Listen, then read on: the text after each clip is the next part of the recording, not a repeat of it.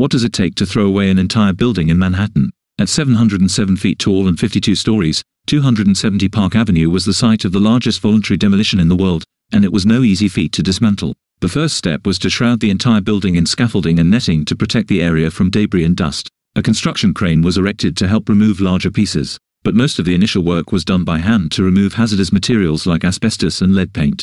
Then they proceeded with removing doors, windows, fixtures, and metal facade panels.